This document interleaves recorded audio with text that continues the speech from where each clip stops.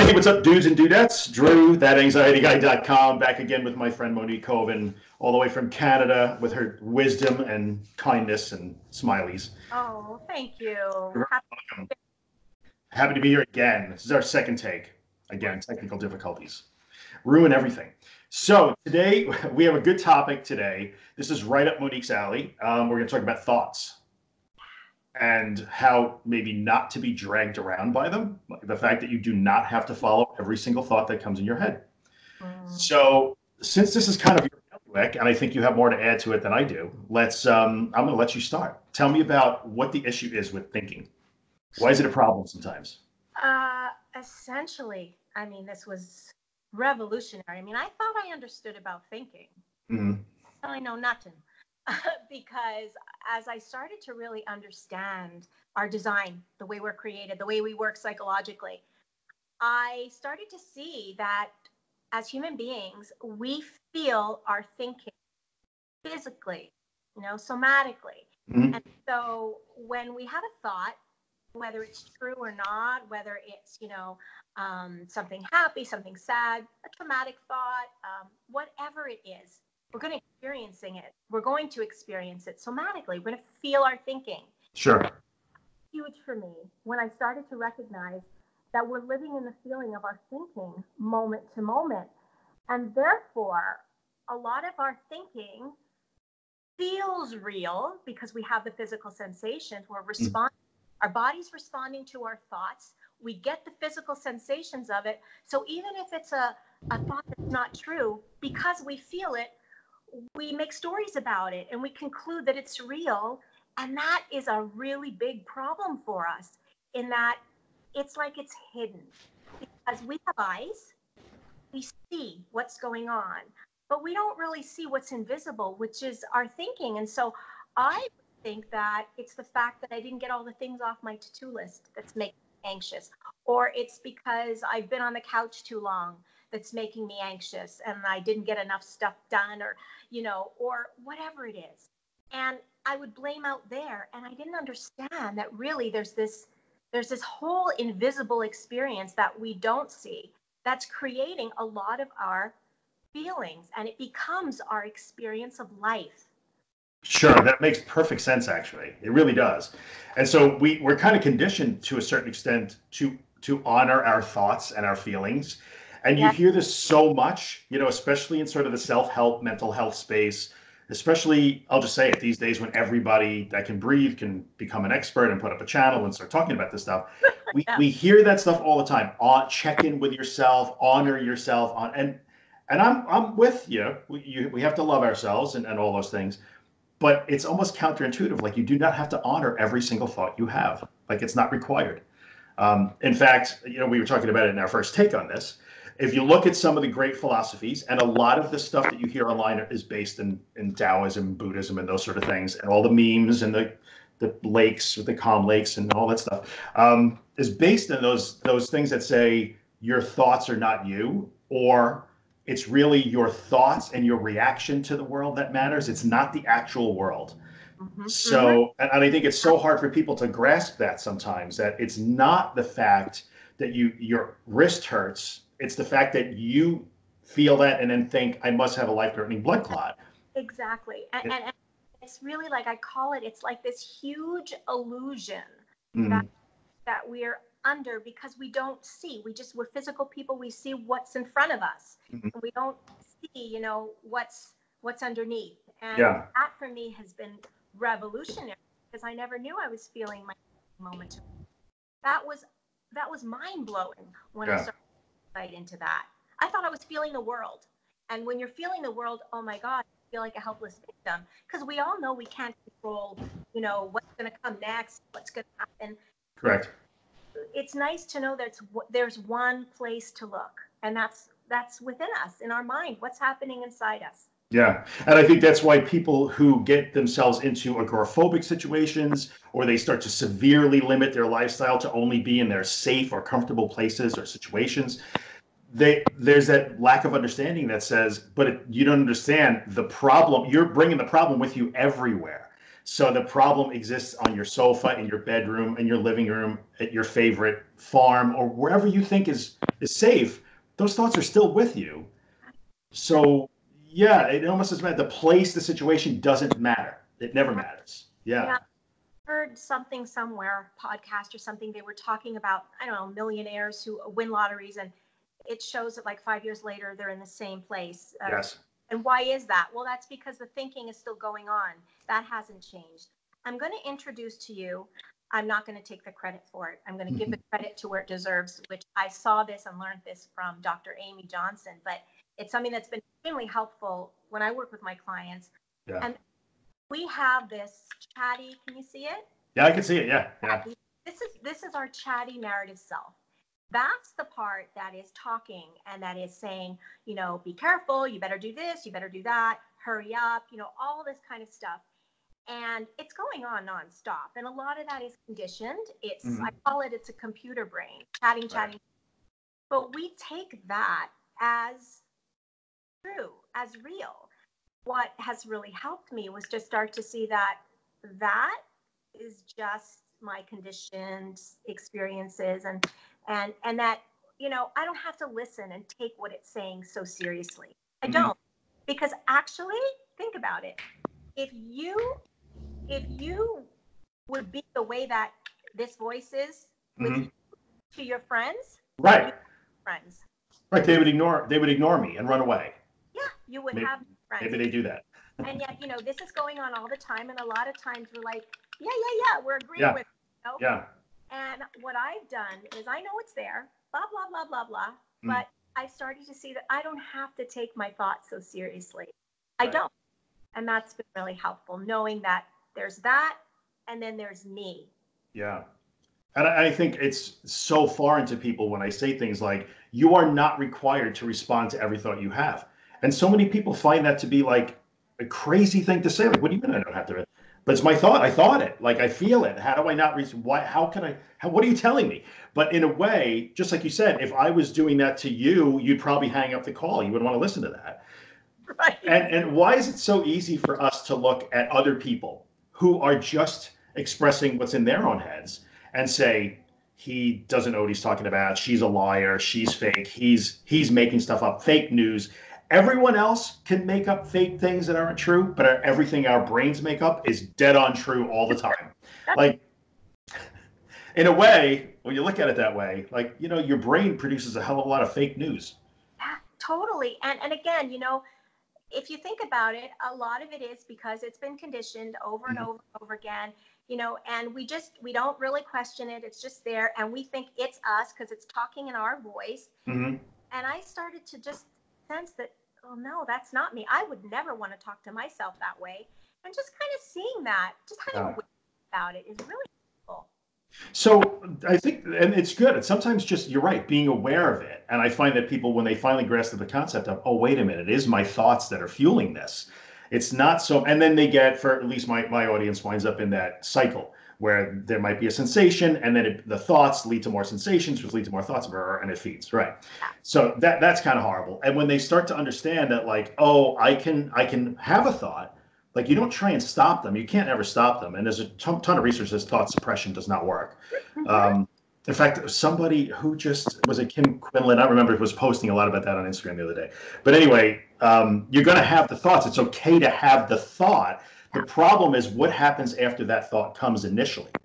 So that thought that says, I didn't get anything done today, I'm screwed. Like, for instance, or the thought that says, what was that? Was that a skipped heartbeat? Am I dying? Either way, they're the same thought, right? Right. So you have it. What comes next? What's the difference? You know, what's the difference between letting that thought run away with you and not? So what did you change? Well, you know, that's really interesting, because as soon as I started to get onto this as I was recovering, and related to anxiety thoughts, like PTSD flashbacks and symptoms. Yeah. As I started to realize, okay, we'll use anxiety as an example. I would start to see myself, you know, this guy, oh, you know, that's going to happen, or this or that, don't do that. And I was onto it. And what I did was, instead of really engaging with it, I knew that if I would engage with it and go with it, I knew exactly what would happen. Right. I would feel more anxious. And I also knew that if I would start to want to do something with it, because like you said, we don't change our thoughts. I agree with you. I don't go there. But if Yeah. a lot of people do, a lot of people think they have to do something. Oh, I'm having an anxious thought. Okay, well, I'm happy now, or I'm going to make it positive, or Right. that's not helpful either. No. That just keeps it going. Yes. Yeah. So Some of the most heat that I've ever gotten was I did a video last year, something called "Positive Self-Talk is Bullshit," and I got a little bit of heat on that because people are like, "What do you mean? I don't. This is self-affirmations. I have to tell myself I'm okay. I have to talk myself down. I have to calm myself down." No, you don't. Like, you don't have to calm yourself down. Like, and you will calm down if you decide just to say, "Oh, I just had a thought that maybe I'm having a stroke," and really all that's happening right now is I'm thinking. So the only accurate description of what's happening right now is, "Oh, I'm thinking." Done. Story is over. You don't have to engage and try and do what you said. I'm going to change it. I'm going to make it positive. I'm going to visualize right. it I'm going because to you never win. the ending. It just Yeah, keeps the fire going. it Keeps it. does. Yeah. And Because the Chattertooth guy always wins. yeah. He never runs out of energy. Right? So so you asked me, and so that is what happened with me. And as I started to understand that I know what's going to happen if I go with that, and I don't want to feel that, Right. I started doing it less and less. And we've been doing this forever, so it's not going to change instantly, but it does start with awareness. Yeah. Why see that it's happening, and see that if you not engage with it. Yeah. And I think some of it, to put it back more into your arena, I mean, I could relate it to people who will experience what they will continually argue are impossible to ignore thoughts, because this thought is so scary that what you're telling me doesn't apply because this thought is really scary. Oh, your thoughts are scary, but this one's really scary. And I think the same might apply to, kind of those flashbacks to these experiences that people have had in their past. Like, how I can't possibly, but what I get is, oh yeah, that makes all kinds of sense. But what happens when I think this? What am I supposed to do with that? And the answer is always the same, right? You keep doing the same thing.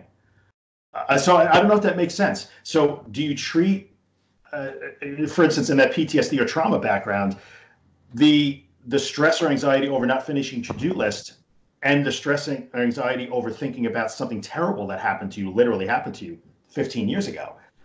Same thing, no? Like, in a way, you're gonna not react to that the same way. Am I correct? Mm-hmm. Like, Correct. even, yeah, right. So it doesn't matter what you're thinking. What you could be thinking the very worst thing or have the worst memory. It's still the same scenario. Yeah, when you start to have insight of what's really going Hmm. on. Because before I knew all this, I used to tell myself, "Oh, I'm safe, I'm safe, I'm safe," and it meant Right. nothing. Out the Yeah. window. Yeah. Didn't fly. I didn't feel safe. But when I started to understand that, oh, this is completely normal. I am having a thought Right. and or a memory. It's coming to life. Therefore, I'm going to feel it. But it's designed to move through me. I Hmm. don't have to get in there and say, okay, so I got to figure out what am I going to do with this? What I have to twist it and make it. It's just we'll feel it, and it wants to move through, and it Yeah. always does. I mean, we've had so many thoughts during the day that we don't even remember why, because they move through. Correct. But when it's a thought that's a little bit more challenging, whether it's an anxious thought that we're scared of, oh, I got to drive here, or Mm. that's going to happen, or a symptom and we want to do something with it, suddenly we keep it stuck and we Yeah. flow through because Yeah. we have to do something with it. One of the greatest things I ever heard was the first introduction that I ever had to you. We sort of somehow connected online. I don't remember how that happened. Oh, And you sent me a video and said, watch this interview that I did with, I can't remember the woman's name. It was a video interview I done with this person. And I was out for a walk up with my dog and I was listening in my headphones. And you said, you spent years and years and years thinking about, well, I'd have this thought. And then I would have to think, well, I have to get to my therapist and process it. I have to process this. Like many years of like, I got to do something. I got to process this now. Until you discover like, no, I don't. Like, this is not to say that the past or your thoughts simply don't matter. They do, but they don't require all your attention and all your energy yeah. all the time. I just want to say, and I have to be careful because Yeah. really important to me, and that is that people who have had trauma, significant trauma, complex Yes. childhood, repeated trauma, Yes. there is, I don't just go into, oh, it's your thoughts. And of Oh course, no. we start with being a compassionate witness. Mhm. What happened was really horrible. Yeah. But and you don't have to become a prisoner to, it coming all the time. That's what happened. They would come and they would come, and then I would engage with them and run to this therapist and run to that. But when I started to understand really the mechanism of what's going on, I just felt a lot safer. Yeah, I would agree with you 100%. I'm with you on that. You're right. You can't just say, oh, it's just your thoughts, forget it, move on. That's not okay. No. Yeah. But I think people tend maybe to get stuck, and again, maybe out of my lane a little bit here, but people seem to sometimes get stuck thinking that trauma or those past events is them. Like that is them. Like I must, there's some requirement to carry it, cloak myself in it, engage with it, process it, suffer it. Somehow that's required. So there's a happy medium between processing it and understanding and gaining perspective or peace or closure and cloaking yourself in it, I'm going to say. Yeah. And also something you said, I was thinking about it actually. And that is that, you could use the example of our thoughts, people saying, oh, you are not your thoughts. So I thought about, people, for example, would say, I have PTSD or I have anxiety, and how they would say that is because this is their experience of life. I said I have PTSD, and when someone said, hi, how are you? In my head, I wanted to say, fine, PTSD, how are you? Kind of thing, because that's what it felt like, right? Okay, yeah. But here's this thing that really showed me that PTSD is not me. How do I know it's not me and my identity? Because now that I'm on the other side and I don't have the symptoms, so who am I now? Right. Symptoms are there. Who am I now? Therefore, I was never PTSD. And even people who are experiencing symptoms of PTSD or anxiety, that is not who you are. Yeah. Symptoms, thoughts, behaviors, beliefs that are showing up. It's your psychology, but it's up here. It's not you, and it can move through. Experiences move through us, but they're not us. It's a very important thing to know. I think you're right. And so finding that balance between having to deal with maybe this past trauma or deal with whatever thoughts are producing your anxiety, you have to do it at some point, but you don't have to be dragged around while it happens, I think. And it doesn't have to become a lifelong thing. And it brings up, it's a little beyond the topic that we're talking about now. We could do another one about this, I think. But like you said, well, now you're on the other side. So you're beyond it now. It's still a part of you and part of your past that you probably honor and in some ways respect because it makes you the Monique I know today to a certain extent. But I know people with the anxiety disorder problems, as they begin to recover and get out of it, they find themselves in this foreign place. Like, now what am I? Now what do I do? Now what do I want to do? I mean, I'm not dealing with this all the time. Now life becomes a blank slate, and that could sometimes be disturbing to people, right? Or intimidating. Yeah, sure. Yeah. Yeah. Because what you're doing is you're uncovering who you really are. Yeah. And in a way, it's fantastic because you get to decide, what do I like? What am I interested in? Yeah. What do I want to do? It's very exciting. It is very exciting. And it's also to some people, I think, stressful, possibly even anxiety producing. It's a little bit terrifying. Like, what do I do now? Now that I don't have to recover anymore, now what do I do? Yeah. I've heard people say that I work with that it's gotten a lot quieter in here. And it's very scary because they're used to so much noise and suddenly it's quieter. And that, like you said, it can be kind of like uncomfortable. Like, and I said, it's peace. Yeah, imagine that. I know, it's amazing, right? So I think, to bring it back and that thing that says, okay, you can learn, and I say this all the time, like, just because you can learn how not to be dragged around by your thoughts. These are skills that you can learn, be taught, and practice. So it has nothing to do with just brute forcing them, stuffing them, blocking them out, wrestling them into positive things. These are actual skills. I mean, so I talk about meditation and focus skills and mindfulness skills. I'm guessing you may use the same sort of tools. I don't know. I don't. You don't? Okay. No. Yeah, we're a little different in that way. I don't know any tools. Big revelation, because what I find is that as I am sharing with my clients, they start to naturally fall into this kind of, not a state of meditation, but just a lot more space. And they get introduced to peace more easily, because when this quiets down, what's left? That's so interesting. I would like to think that I'm reasonably sure that my people probably have the same experience, but what I get asked continuously, okay, I understand everything you're saying, but how do I do that? How do I not follow my thoughts? I know the how to. The how do I do that? And to me, saying, well, look, you can learn focus techniques, you can learn meditation techniques, breathing, relaxation. These are not shields or cures, but they can at least help you change the way you let your brain operate to a certain extent. Sure. But I do think that just accepting this to be true is maybe 40 to 50% of the battle. Yeah, I agree. Yeah, yeah, yeah. So good. What else do we want to talk about? I wanted to show you my now we shared this like in one of our one of our first tapings. I want to Yes. the snow globe again. Yes. Maybe for those who have never seen it. Okay. Remember when I first saw it, it was a good illustration of how it works with our thoughts. So I like to call it a thought storm. So a thought storm is when we've got so much on our mind, like 15 things on our mind floating around. And of course, when that's happening, we're feeling it. And oftentimes we think we need to do something with it. So we'll get in there and say, okay, well, I'll grab my list and I'll, whatever it is. We're trying to manage all those things that are in the thought storm. Right. And what happens naturally without us even getting involved is that when we don't get involved, try to get in there, which I feel keeps it going, it naturally wants to move through or calm down or settle down. It always does. Right. So is an example. So this is a snow globe. It's my daughter's. It says, yay. Yeah. Yeah. And so, okay, so this is going to be an example of a thought storm. So I'm going to shake it up. Right. Really shake it up. And you see, these are our thoughts, a thought storm. Look what happens when you leave it alone. Can you see that? Yeah, sure. I can see it. Yeah. So they naturally settle down. And that's what happens when we don't get in there. When we just sit and know that naturally we'll just settle down.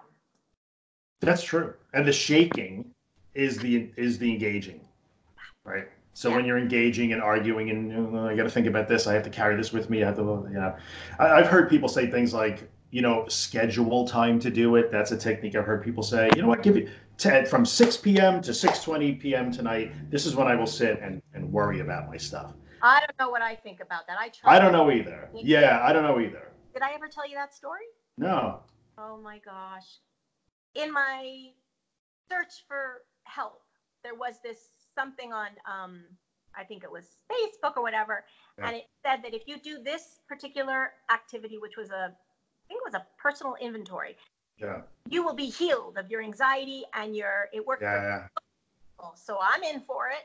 Yep. It was every single day. You had to wake up in the morning and first thing on your mind, you write down every single fear you have. Well, I did that. Every single fear. Did it day 1, did it day 2. By day 3, I was so bloody anxious. Yeah. I wrote this person and I said, I'm feeling so anxious. She said, stop doing it. So that was a really good lesson. And that how I see it now is that I was basically writing out all my fears, putting them on paper. Then they were within me, floating through my mind. They were coming to life. Yeah. Not necessary. Well, that act, because it's so funny, write down your fears, whether you're writing them, typing them, whatever. When we want to learn new things, we're studying for an exam, people will always say, write it down, write note cards, because it is literally the best way we have to build those neural pathways. So you are literally studying your fear by doing that. Like, it's the best learning we have. That's crazy in a way when you think about that. I was building new pathways. Thank you very much. Along those lines, it's so interesting. I was unaware that I've been like a practicing Stoic for years without even being blissfully unaware of the philosophy. But one of the things that Stoicism teaches you is a practice called, it's in Latin, like premeditatio malorum. And it's the premeditation of fears or the worst case. So like Marcus Aurelius and those people would sit down every day in some way and think, today I'm going to encounter people that piss me off, or in the modern world, today I will encounter mean people or ignorant people, or today, I may have money problems, or there will be traffic, I will have to wait online at the bank. You basically prepare yourself for the things that are going to happen today. that you know you can't control. And there's a beauty in it, but there's also the danger of that. So I've had people say, like, that thing where I'm supposed to confront my fears in my head, for some people it works out well, for some people not so much. Yeah, and you're a living proof of, like, yeah, maybe not. Maybe don't do that. Yeah, yeah. Yeah. I mean, I find now that I understand that our thinking comes to life. Yes. I'm going to be thinking about my greatest fears. Well, I'm going to be feeling my greatest fears. No thanks. Yeah. What? Why? Right. Exactly. Especially if they've proven to be irrational and baseless to a certain extent. Yeah, I get that. So I think probably that practice. I mean, it's supposed to let you understand that they're irrational and baseless, but I don't know. Anyway, all right, we've gone for like 25 minutes here. That's a bit of a while. So, anything else to add, or? Well, the only thing I can say is I just want to repeat that we are always living in the feeling of our thinking moment to moment, and that you really are safe, that what you're experiencing is normal, and with understanding and gentleness and self-compassion, Yeah. you're going to be okay. You are okay. Yeah. I will, I guess, cap it off by saying, in the most simplest terms, this is my way. You do not have to honor every freaking thought you have every moment of the day. It is perfectly okay to think something terribly scary and disturbing and then turn away from it and think something else or nothing. Like, those are all acceptable things. And I think the sooner we accept that to be more of a natural reality for a healthy human being, probably the better off it's going to be. We do not have. Because it's very good what you're saying, because when you turn away from it, Mm-hmm. and another thought pops in your mind, you're going to have a completely different experience. Exactly. That's exactly right. And maybe that thought is one you want to turn away from too. There's also nothing wrong with repeating that process. People, yeah, but they keep coming. Okay, so do that 10,000 times in the next hour if you must. You will learn the skill, and it will become easier and easier and easier and easier. So that's, I think, all I can add. Like, this is so doable. It's so doable, even though it sounds crazy to a lot of people. So anyway. All right, awesome. Well, thanks for taking the time, as always. More time than people even know because of our little technical snafus. And let's mention this. So maybe when we hang up, we're talking about Instagram for a second. People should, yeah. So Monique, you have a great Instagram account. I love your Instagram account. So where do people find you? I will link it anyway. Oh, okay. So it's called cptsd.recover.coach. Yes, and it's a great feed, and there's all kinds of gems in there. So my Instagram account is that_anxiety_guy. I had to put the underscores in. Go figure. So we are talking about doing some Instagram live video too, right? So if you guys are watching, I will link us both there, and I'll put all your links in, your Instagram, your website, your Facebook, all that stuff. And that is the podcast. You have a great podcast. Yes. But if you start at Monique Coven Coaching, correct? Has pretty much has everything in it. That's where you are. Yeah, that's right. Yeah. Very cool. But yeah, so maybe we'll do a little Instagram as soon as we hang up here. We'll try that little experiment. So look for us there. Fun. Yeah, very good. All right. I guess we'll see you guys next time. Thank you, Monique. Bye. Thank you. Bye. See ya. Less awkward moment, but still awkward. Ready? Here we go.